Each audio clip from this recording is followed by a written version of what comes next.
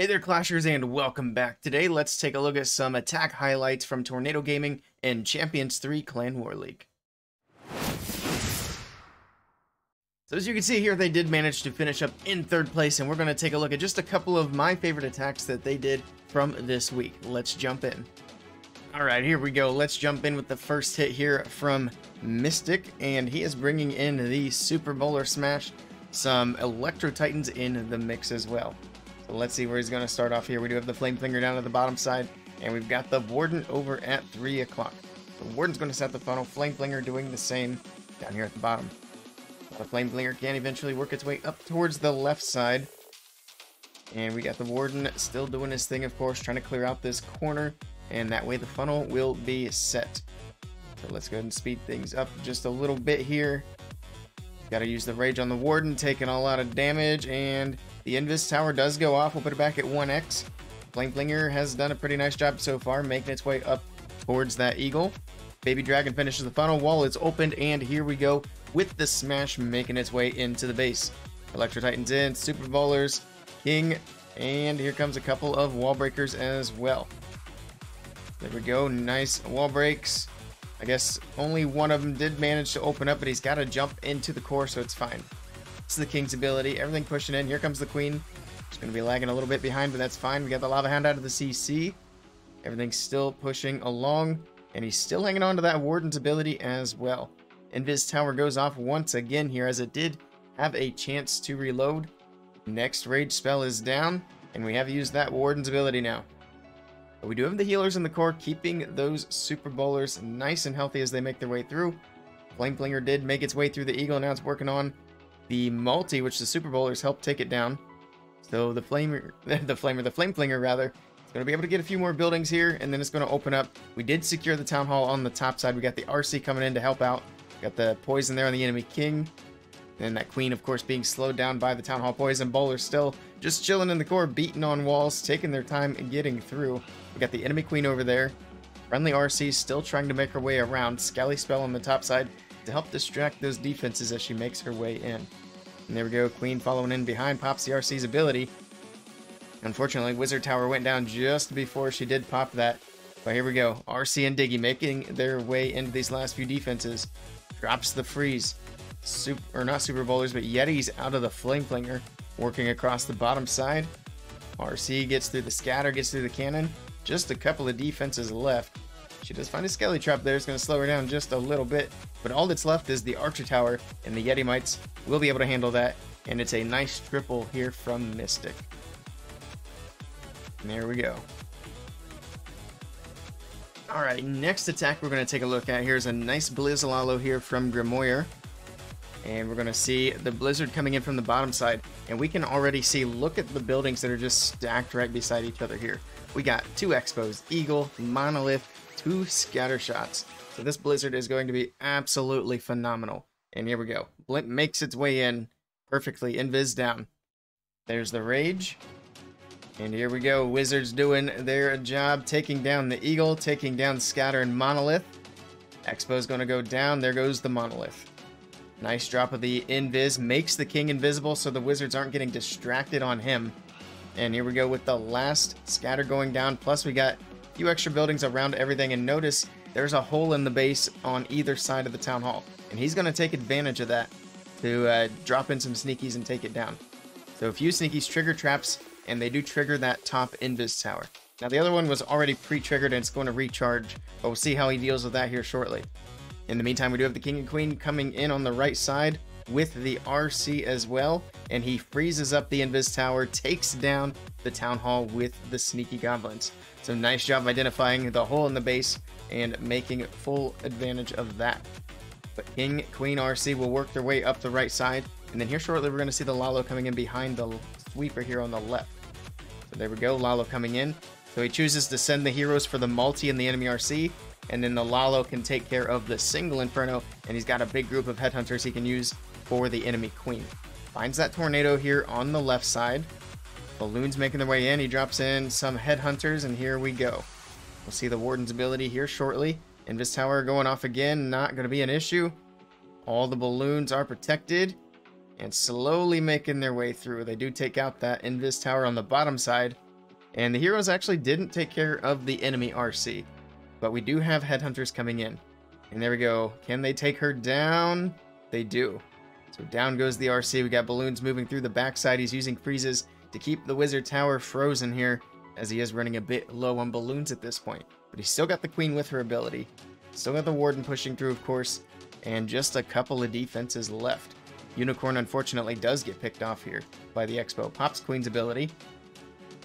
And now the Expo is really the only thing that's left. Finds a Skelly Trap. That's not really going to be much of an issue either.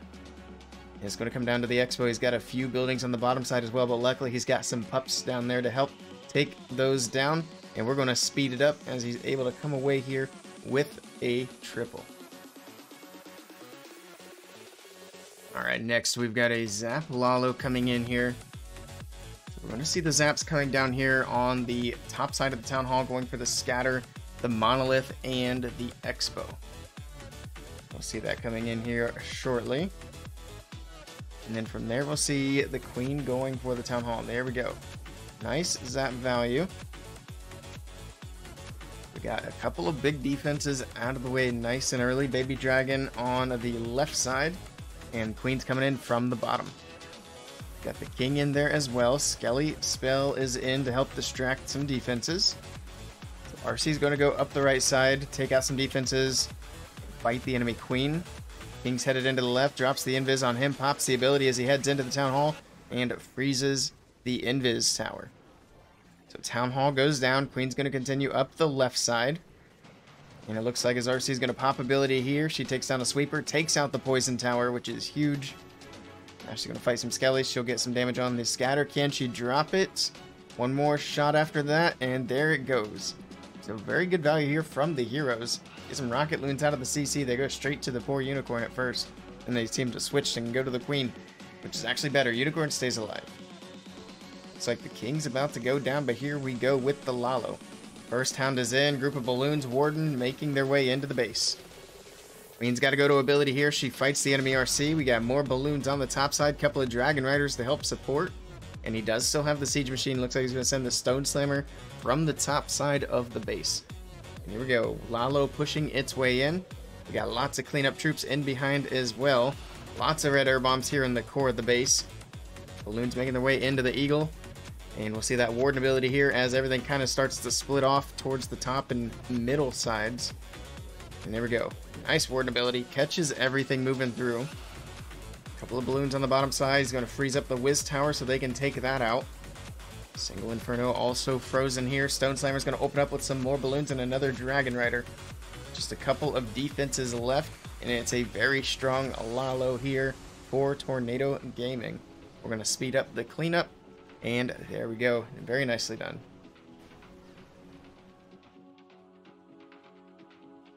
Alright, last replay here. We've got totob coming in with Super Archer Blimp. And he's actually coming in with level 1 Electro Titans. So we're going to see how that goes. Non-max witches as well. And non-max heroes. So we're going to see how he takes this Town Hall 15 base down with a little bit of underpowered offense. But here we go. Blimp makes its way in. And we'll see how much value these super archers can get. Invis tower goes off. Next Invis is in. Gonna drop another rage as the other one is fading out. And there we go. They're going to be able to get the Town Hall secured. Drops in one more Invis. He's got one more after that one he can use. And we'll see if they're able to get the Monolith. They do get the Poison Tower out of the way. And they do get the Monolith. Scattershot's going to finish him off. It looks like he's got a couple of balloons and an Ice Hound out of the enemy CC. He's going to have to deal with that. He's going to set the funnel here on the bottom edge. King's coming in with a couple of witches. They're going to clear out these buildings. That's going to help set the one side of the funnel. And here we go with the full army down the middle. Electro Titans help make quick work of these CC troops. Balloons going down. Ice Hound going down. And here we go. King's coming up towards the left side. And Electro Titans will be making their way in. Now he's got a few small troops to try to set the funnel here on the far left. But we'll see, they'll make their way in, but they're not quite going to be funneled into the core of the base. But the King pops his ability, still pushing his way in. He's going to take out the enemy RC. Multi's going to go down, so King's getting pretty good value here. Electro Titans slowly but surely making their way in. They do have the healers healing them up. And I think that's really key in this attack. King still taking a lot of damage. More importantly, tanking a lot of damage for these troops. Pops the Warden's ability. We got a balloon going into the core of the base. And one witch down there as well. So they'll help out a little bit. But this is what I was talking about with the Electro Titans not really having the funnel on the left side. Everything's just staying on the outside of the base and slowly working around. So what that really means is the Eagle is going to stay up for a while. Of course, the RC came in from the right side. She got some defenses down, but gets zapped by the single. Electro Titan's still pushing their way through. Queen still has her ability. Once that storage goes down, though, they're going to be able to work their way back into the base. There's a wall break into the core. We do lose one Electro Titan, but the rest of them do follow the Queen into the middle of the base. First scatter shot's going to go down. Queen's still hanging on to that ability for as long as she can here. But the Electro Titans will be able to get rid of the single. Queen pops her ability, finishes off the Eagle, helps finish the single, and it's really all down to this scatter shot. He's got 2 Electro Titans left. He's still got the Queen, and he's able to get the triple done with his underpowered offense. Very nicely done here to totob.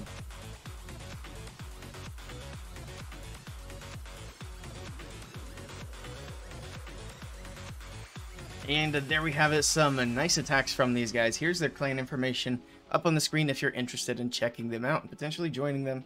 It looks like they are recruiting. But I hope you guys liked this video. If you did, be sure to hit that thumbs up down below and click subscribe as well so you don't miss the next videos. Thank you guys so much for stopping by, and I'll catch you all next time.